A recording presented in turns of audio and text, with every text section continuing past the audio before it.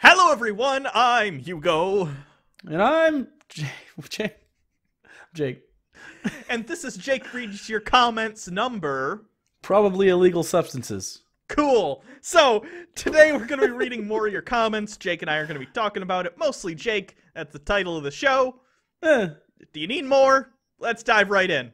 This is from another Jake Reads, Andy Meacham, which is a great name. Will you suck my cock for $200? And it is a picture of me in sunglasses. So... Right, but also, like, the way that's formatted, it kind of looks... And I know that's your mic, but it kind of looks like you're wearing, like, a tie and a dress shirt. A little bit. Okay. It got 2 thumbs up, and neither of them were you, by the way. I bet one of them was the guy that typed the comment, though. He seems like a self-liker to me. Yeah. You got a little self-love, it's okay. I'm trying to figure out, at this point in my life, how much money it would take for me to, like, stick an erect penis in my mouth. Is it clean or is it? Let's assume it's like. Let's assume mystery. the parameters are like, not like a 7.5, like average or above average, but not like it's not like pristine. $10,000. $10,000 to stick a dick in your mouth to completion. To completion. 5 for no completion. I might do $5,000 for a no completion BJ. No, I'll say 5 for hand completion. Ooh. 3 for you're on your own. I'll get you there, but you gotta take that last step. You get automatically charged if any gets on me, by the way. Automatically jumps you up to the 5 bracket. Sorry. For an extra $10, I'll throw in a splash guard for myself, though, and that'll protect you in the long run, and that's really what I'm here to do. I'm the concierge to your man love pleasure. I just imagine a situation where they're like, you've given a hand job to almost completion, and then they're like, I'm gonna finish this off myself. And then you try to get in the way so you get more money, and they're like trying to come while you're like they're dodging you. It's like dick laser tag. That is the only situation in which I am attempting to try and get came upon. I'll give you that. Good question. Jason McGinty says, hello, Hugo and Jake. I'm a regular viewer of the channel, and tonight I went back to watch a couple of older Atheist Watch videos, such as Jesus Camp and Kidnap for Christ. For some reason, for every goddamn video I wanted to watch, YouTube made me sit through a fucking 7-minute ad of Ty Lopez trying to sell me some bullshit, blah, blah, blah, blah, blah. You know that Ty Lopez guy that, I got Lamborghinis and a bookshelf. Is there any way you guys know of, just get rid of his ads, or at least the 7-minute ones? 7-minute thing, by the way, that's you. Ads, even long ads on YouTube aren't supposed to go that long, I don't think, without the skip button. I think you have a add-on in your Chrome browser or whatever browser you're using that's creating that. That's a glitch. But anyway, go ahead. That was a good answer. That was a good part of that answer. As far as the long ads, the unskippable ads, on TBR, we don't do unskippable ads. And if you ever get an unskippable ad... It wasn't us. It's usually the companies that buy the ad space do it, and they're only supposed to go 30 seconds max, I believe, for unskippable. Yeah, and they're actually bumping that down to 15 or 20. Right, I think 20 is probably reasonable. I still, personally, I don't like it, and I sometimes skip my own ads, so I get it. Like, it's not a big. I don't feel compelled to do that unless you are interested in the products, because I think it's on the ads to do that, or like if you really feel like because we do get a little bit extra per your click, but honestly, it takes all of you, not just one of you. So, as far as Ty Lopez, fuck that guy. I hope he goes bankrupt, because it's just, come on, dude. I can also rent a Lamborghini or 2 and a house in the Beverly Hills for a weekend shoot, so I can make money with a scam book. That's unrelated, by the way. If his lawyers see this, that's an unrelated comment about things I can do.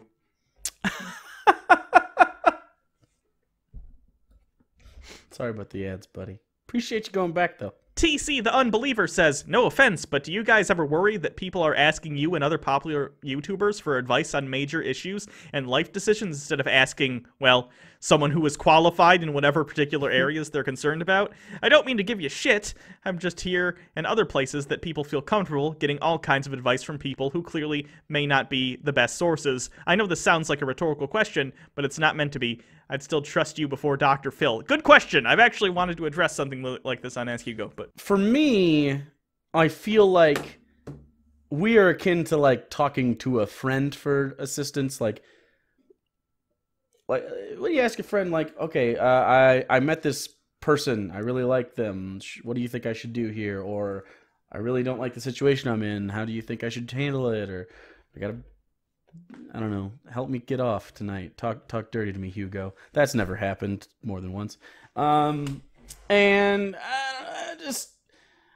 I don't know. Like everything we say is in like as a very casual sort of like we don't expect you to like follow it to the T. I always kind of assume like these aren't really advice columns. It's more just like, yeah, we're talking, and that's what we would talk about. And this is the question. This is how we communicate to each other. So I don't know if I ever say something like, and I think we do a pretty good job of like, you know, but there's alternatives. We tend to give more than one option, like not like how to live your life. I guess. I don't know. Yeah, I like to give our audience the benefit of the doubt to know that you're asking us questions, knowing the place we have, knowing what we do for a living. I don't answer the questions assuming people take my advice at face value. You should always take everything I've ever said ever, assuming I could be completely wrong. And as I guess there are probably some people, especially younger viewers out there, who might, seeing we have like tens of thousands of subscribers, which doesn't mean anything, by the way. It doesn't make me right or wrong. It doesn't make you more right or wrong. That's for sure. So I'm sure there are some people out there, younger people, who might see us as they must know something. We don't. But I like to think also when giving advice, especially if the question sounds like it's coming from a younger person who might be a little more naive and just take what I'm saying at face value, I like to think if it's something serious, if it's something that is going to impact them, I say, I don't know. Or I say, you know, I don't have an answer for you. Maybe someone else does. Or I'll say in a situation where, for instance, we get a lot, should I tell my parents I'm an atheist? They're super religious. And the advice I give is generally advice, like, not if you depend on them for your food. At the end of the day, my concern is for the safety of our audience, and I'll give the best advice I can, but I think they know the guy with the Batman canvas prints and the Iron Man helmet, well, has his life together enough to pay his taxes and afford stupid toys, is also a person who spends their hard-earned money on stupid toys, and probably shouldn't be trusted entirely, so. Yeah, it's take us with like a filter of like, you know, do I want to end up like those guys? And some of you may think, well, they have a dream job. True. But also,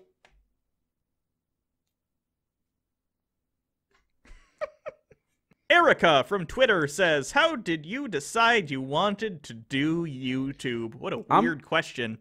I know. It's, okay. So we've gotten a lot of, like, how did you want to start the channel? Where did you get the inspiration for the channel sort of thing? Like the concept behind TBR. This is a little different. This is more of like, basically, why did you want to put yourself on YouTube? Now people do it, like, what was that, 4, almost 5 years ago at this point? Now people do it, like, they think about the money and stuff, but when we started around the same time Markiplier started, which, I mean, put that in contrast, we're failing. But, or maybe he's just very successful. But people didn't really, it was basically PewDiePie and everybody else. There were some people TJ was making money some money. He was probably at where we're at as far as money, because the ads just exploded at one point.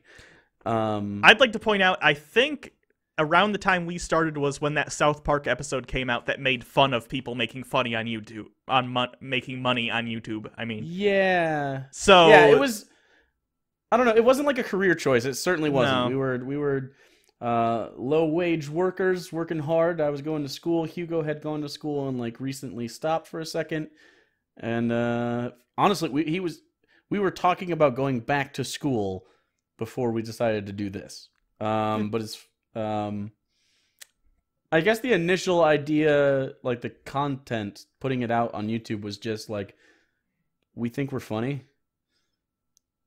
In like a non-conceited way, like we say such ridiculous shit, obviously, all the time, and our friends enjoyed that, so it was more like chronicling it for them and kind of for us. And I don't know, it just ended up being a thing we did. I wish we would have had cameras right away, though. Yeah. We didn't have any money for any of that shit. I know, if we had had better equipment, we'd be in a much better place. But I'd also like to put on top of that a very honest answer. I enjoy, and this is funny, especially Jake, you'll consider this funny considering you knew me before we've done the show more, and I'm more open to talking to people, and I'm more comfortable expressing myself verbally. Very different person, this Hugo, now. I enjoy attention too much, to the point where it is bad for me, and I end up doing very stupid things. For instance... like what I brought up the story before when I was in kindergarten, a bit I used to always do to get a laugh because I liked attention was in kindergarten, we had this little dress-up area, which was aside from the rest of the play area. So I'd go in there and I'd put on the pink princess dress and come out and everyone would laugh. Because that's, I don't know, attention's always been a bigger thing to me than self-respect. And that's how you get someone who makes jokes for a living, is someone who cares more about getting attention than they do their own dignity. And is how you wind up with butter on your nipples as one of the... Yeah, I think it's important. Like, some people say, like, you're attention whores. Not to usually us, but to people on YouTube specifically, or like a Twitter thing. That you don't do this because you don't want attention. Yeah. If you don't like attention, this is a bad job for you, because you get it. Not only that, why are you yelling at us? I was being this verbose and this big of a dick before I was on camera. Blame these idiots watching. Yeah. That's their fault. All these thousands of enablers. Yeah, I'm on every one of you. Yeah. Love you. I do too. You guys are great. I do remember both of us being like, kind of like, man, everything's boring here, and we're like kind of in a rut. We're like, I want like a project to work on. So that was also kind of part of it, I think. I remember you specifically saying, I just want to put my energy into something. Oh. So that's very unlike me. Motivated to do something? Oh God, early Hugo motivation was non-existent, which is fine. No. It's much better now. You're an adult almost. Almost. I'm trying to stop it though. This is these are like well, I don't know. If you look at it, it's getting a little more refined. We got the Harold Penisman and the toys and shit, but then we have like Kurt Vonnegut. I have the God Delusion, You Got Me. Forever War by Dexter Filkins. I think the most adult thing I have in this room is probably the large empty bottle of Crystal Head vodka I bought for my birthday like 3.5 months ago. It's pretty cool. So, by the way, if anyone has seen Red Letter Media, their thing on this, the Ghostbusters review, or you're curious about this, not worth it. Just get some, like, mid-range vodka. It's fine. It's just got a cool bottle. Svedka's my favorite cheap vodka. Don't drink, kids. Bree on Twitter says, do you think anyone can learn anything if they try hard enough, or are some people just incapable of learning some concepts? I think anyone without a mental disability has an opportunity to at least understand to some level. I don't think I could learn how to be a really good like Olympian, you know what I mean? But I could go through the training and do it and understand how all the things work. It depends on everyone's got kind of like an adaptability at certain things, and you just kind of got to find that. But I do think, as far as especially like subjects, like school subjects, anyone that wants to learn can learn, as long as you don't have like a block, like a mental issue. I think the question is a little too yes/no for me. For instance, I could answer this question similar to Jake, but I would also say there are outer edges to this. I think it all exists within a range. For instance, I think someone like Albert Einstein, obviously there are other examples, really, really smart people just on the edge who are the statistical anomalies. Yeah. I think they can figure out things and understand things that the average person cannot, because, you know, their brains just work better in that regard. But I agree that the average person can learn almost anything. It's just that the level of difficulty for that particular person is going to be different. I'm bad at math. I'm never going to be good at math. I could be if I tried real hard, and it's never going to come easy for me, but I could learn the stuff. It would just take longer than for some people. Exactly. I have a really hard problem with things that I can't actually apply. like the knowledge of those things, just it irks me that, like, math specifically was one that really, like, after a certain point, it was like Algebra 2. After Algebra 2, it didn't care anymore, because it was just like stuff I'm never going to use because I'm not interested in the fields that need this sort of shit. I'm interested in more of the conversation and the implications in the societies and the governments and the politics and all the shit, which is why I like history and literature. But yeah, there's just some stuff that if you're not interested in it, it's not that you can't learn it. It's just that you'll resist it. And that's fine. And that's kind of an indictment on our education system a little bit, because we don't really fold to the preferences or abilities of people enough. I feel like there's almost a situation where we should send kids to school later and have like 3 years of preschool. Maybe. You know what I mean? Like 4, 5, 6 sort of preschool, and obviously you'd learn similar shit. But by the time you're a senior in high school, 18 years old, maybe, and this could just work in the free college if you want to work it that way in your head. Because it'd basically be the same thing. Like have modalities. A learning modality is something, if you don't know, it's you look at a person. Some people learn visually or auditory or tactile, or there's myriad of different ways. Some people learn in combinations or gradients of any of those. And as a teacher, they teach you, when you go to be a teacher in college, they teach you kind of like, you have to identify these modalities, because some people, like, note-taking is really popular in like government classes and history classes, but some people don't like notes. Some people are like, I would rather listen, so let them bring a recorder. So you allow that for some people, and some people you don't allow that because they wouldn't learn as well. So, and it's just that little stuff like that we don't actually do, or some places don't allow, that I think would really, really help people. Like, I'm more of a hands-on sort of, like, I like to take notes, but I like to have a conversation. That's how if I can talk about like a concept, I'll remember it, because my brain is fucking all over the place all the time. I need real-world examples for concepts to stick. For instance, post-high school, I've learned more about civics and how our government works just from, like, following actual politics and being like, oh, why is this the way it is? And then you look it up. Participating. Yeah. I know more about civics now than I did in, as you should. You should continue to learn, but you know what I mean. I learned more post-high school, post-formal education about civics than I did in it, because it was just abstract concepts, not seeing it in motion. But that's just me. So, Chris Carson, how big do you think Ron Perlman's dick is?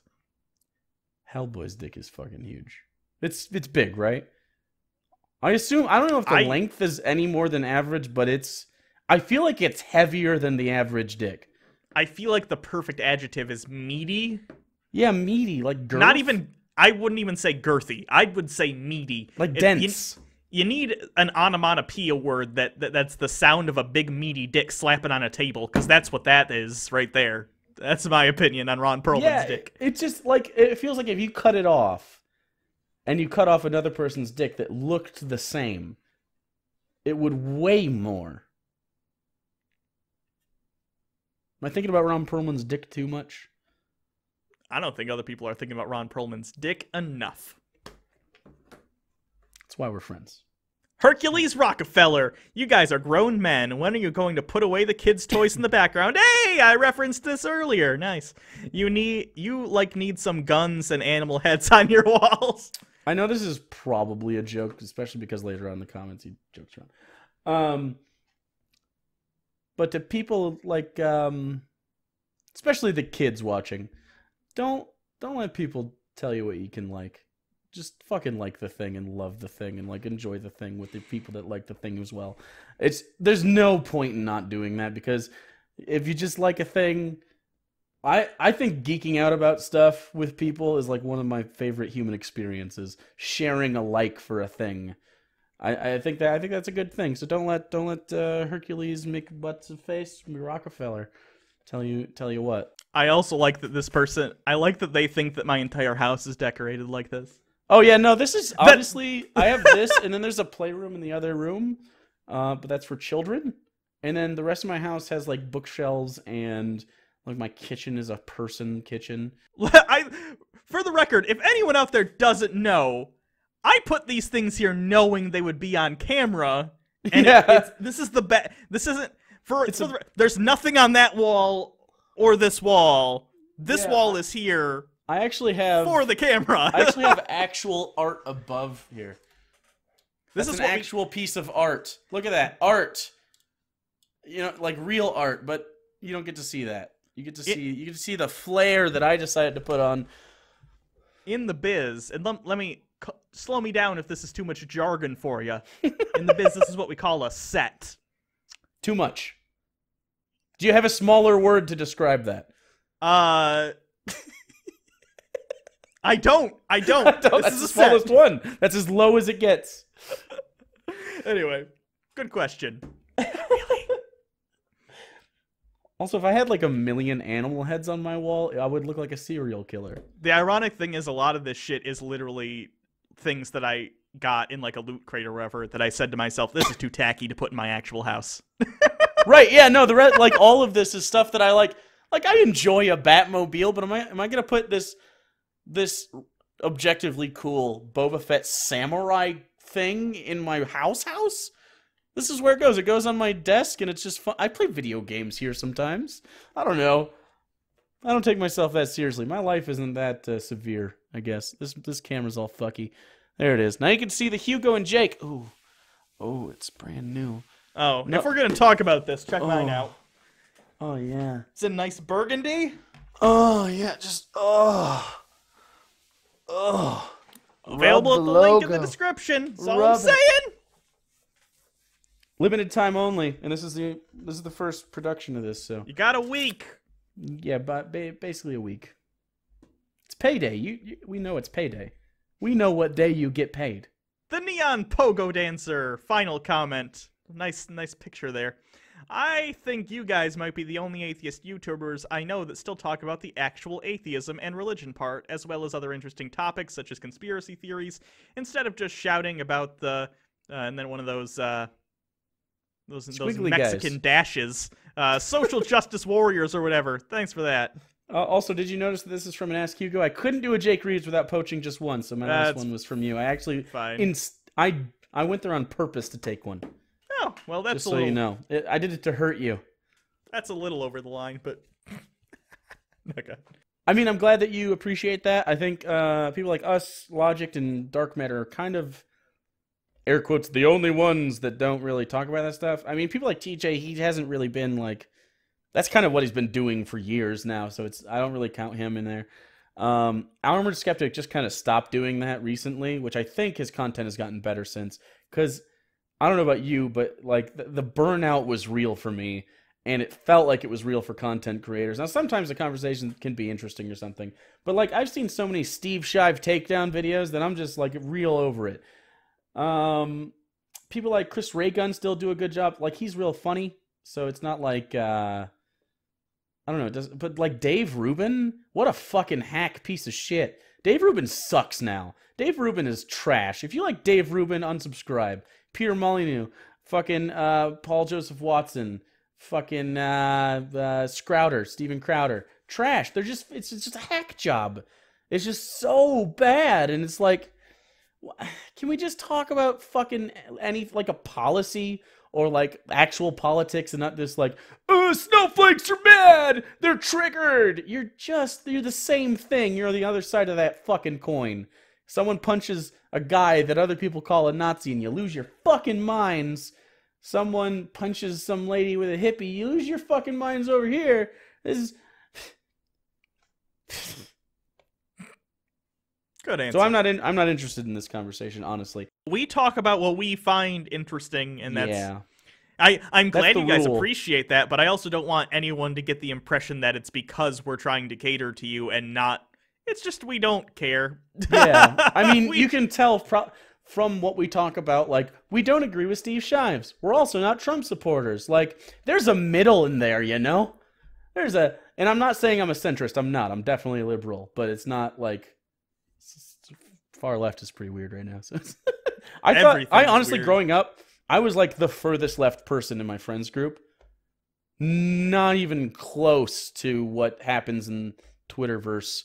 Like, it's actually kind of surprising that people can get further left than, like, we should socialize medicine.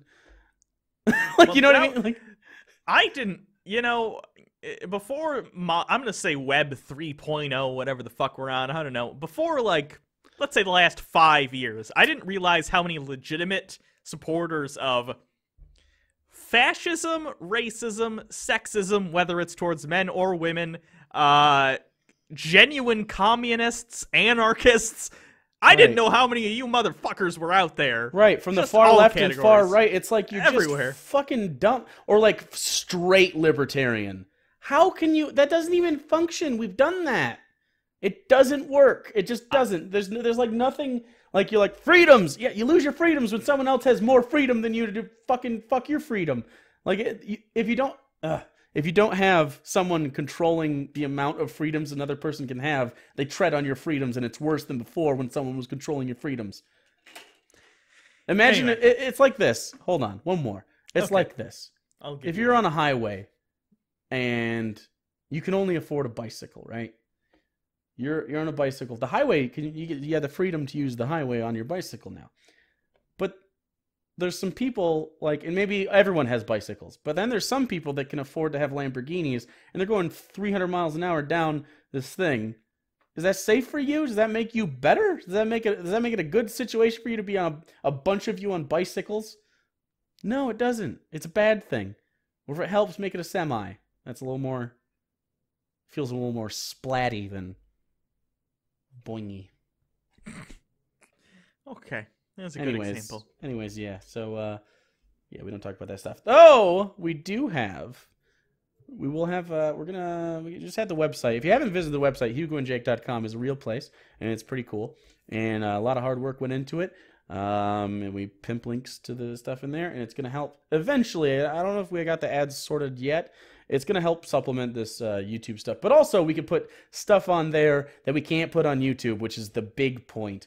We also will have a standing merch store, so stuff like this won't be... Well, this will be limited, but like standard TBR shirts, and we'll have some standard logo stuff that is always available, probably through Teespring at this point. They seem to have driven the best bargain. And some stuff that you guys maybe not expect, like some 3D printed stuff that was kind of in the alpha stage of talks. And a forum, we have official Discords. Got a lot of stuff going on, but we also have a new idea for a content. And I don't want to give away too much right now, but this conversation that we're having could maybe extend into a much longer podcast-style form with guests. Is that too much information? Did I give too... You literally just said what the idea was, but okay. Oh, but it's sneaky.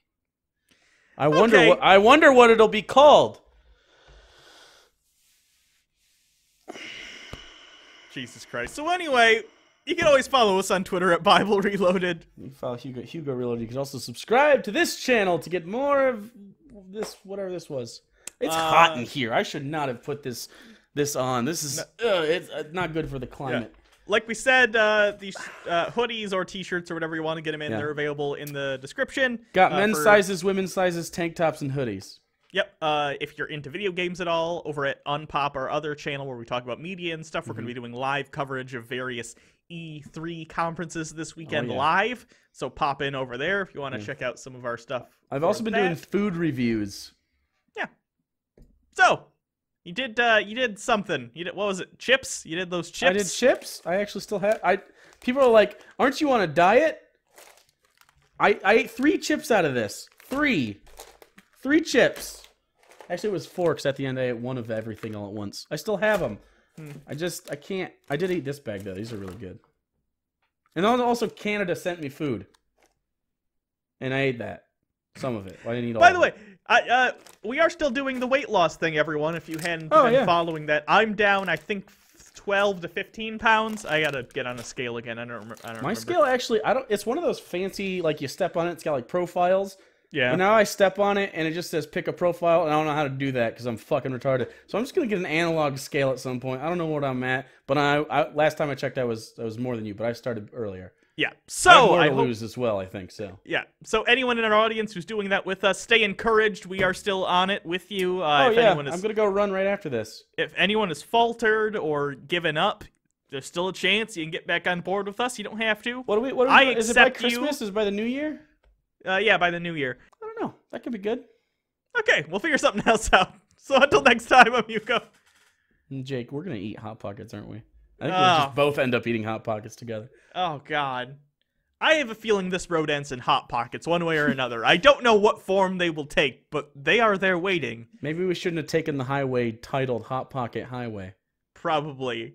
Next time, better than the Lean Pocket Expressway is all I'm saying. Oh, so. Maybe that's what we get if we both win. We have to eat Lean Pockets. I don't want diarrhea as a state of being.